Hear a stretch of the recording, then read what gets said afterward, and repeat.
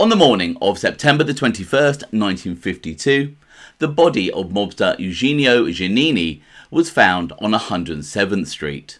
Deported mob powerhouse Charlie Luciano is believed to have ordered the murder from Naples, Italy. But what did Eugenio Giannini do to incur the wrath of the man known on the street as Charley Lucky? Let's check it out.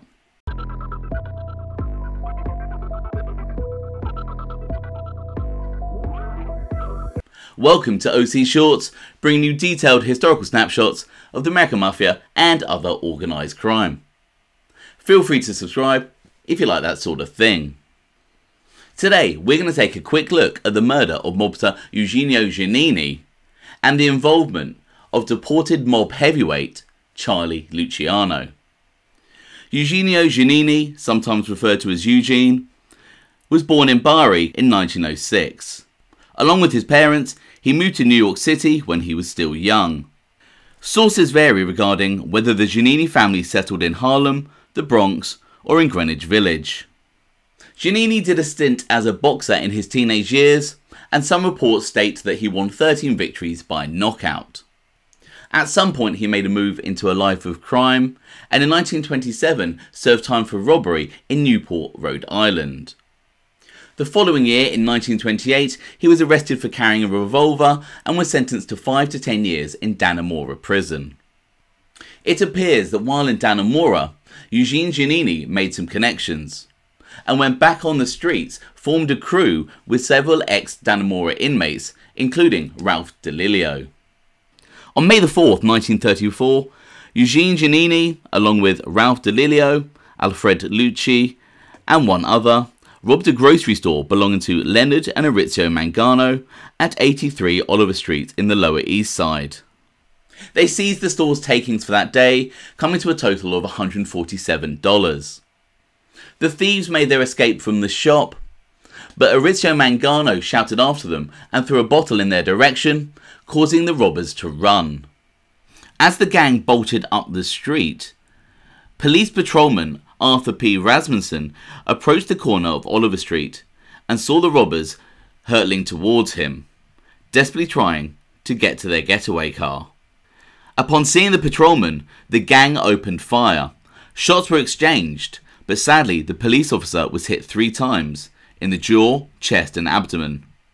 He died of his injuries on the way to Beekman Street Hospital after being bundled into a taxi by onlookers. 2 weeks later, the police had rounded up Giannini, DeLilio and Lucci. It was Ralph DeLilio who was first picked up and rolled over on his accomplices. He would eventually be sentenced to 30 years in prison for the murder of patrolman Rasmussen. Records, however, indicate that Eugenio Giannini managed to avoid any prison time for the robbery and murder, which also left 3 civilians wounded in the shootout.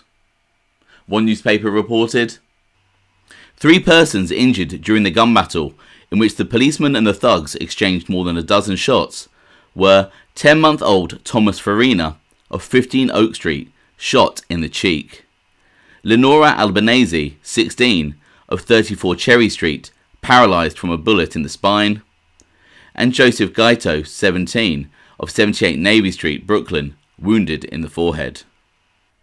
Anyway, a few years later after this, Eugene Giannini would become affiliated with Cosa Nostra. Mob turncoat Joe Valachi would later indicate that Eugenio Giannini was inducted into the Lucchese Crime Family, whereas some sources link him with the then Luciano family. Either way, Giannini became involved in narcotics and would work with traffickers including Big John Ormento and Salvatore Sally Shields Shilatani of the Lucchese family, as well as Joe Valachi from the Genovese family, as it is now known. He would also work with Giacomo Reina, son of slain mob boss Tommy Reina, who had been gunned down in 1930. Throughout the 1940s, Eugenio Giannini would have interest in several legitimate businesses, including restaurant supplies and garbage collection, as well as the usual illegitimate sources of income, including gambling, loan sharking and narcotics. In 1950, Eugenio Giannini would start to take regular trips to Europe regarding narcotics trafficking. And on one trip to Paris to meet with his Corsican connections, he then drove down to Naples to visit with Charlie Luciano, who allegedly had been controlling a massive heroin trafficking network.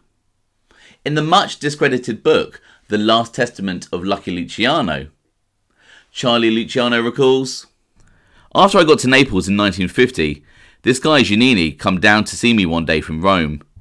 He brought me some money from New York and a couple of messages from Tommy Lucchese and other guys." In 1951, on one of Giannini's trips to Europe, he was stopped at a checkpoint at San Remo and arrested on suspicion of supplying counterfeit money. It turns out that the authorities had received the tip-off regarding Giannini and the counterfeit money by another New York gangland figure who was now based in Italy after a deportation, Dominick "the Gap" Petrilli, a mobster who went back to the early days of the mob and had allegedly been friends with Charlie Luciano. Whilst Giannini was being held in a prison in Naples, he started writing letters to Charles Siragusa, the Italian director of the FBN, the Federal Bureau of Narcotics. It turns out that Eugenio Giannini had been a confidential informant for several years, and he was hoping that this would help get him released. One of the letters that Giannini sent to Charles Siragusa contained information and knowledge regarding his transactions with Charlie Luciano, and he stated that if the FBN assisted him, he could provide more information linking Luciano to narcotics deals. In this particular letter, Eugenio Giannini finished it off with, "Destroy this letter after reading it. If it gets into the wrong hands, I might as well buy a slot in a cemetery."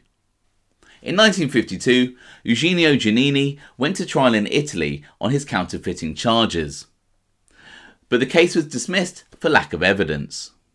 Due to the amount of heat that his old narcotic trafficking pals were getting back in New York City, he decided not to return immediately, and even tried to apply for Italian citizenship. However, the FBN got wind of this and soon deported Giannini back to New York. Eugenio Giannini landed back in New York in April 1952. He would have 5 months left to live. In late summer 1952, Luciano family soldier and future mob turncoat Joe Valachi was approached by his captain, Anthony Tony Bender Strollo, who told him that Eugenio Giannini had been marked for death. Joe Valachi was slightly annoyed because Giannini had owed him some money. Valachi would later recall in his testimony to the US Senate, "Around that time, Tony Bender sent for me. I met him in Thompson Street in a restaurant called Rocco's. I sat at a table and he told me that word came from Charley Lucky that Giannini is an informer. So I said, there goes my couple of thousand that he owes me." So it appears that Charlie Luciano from Italy had sent a message to Vito Genovese, who then passed on the order to kill Giannini to Tony Bender.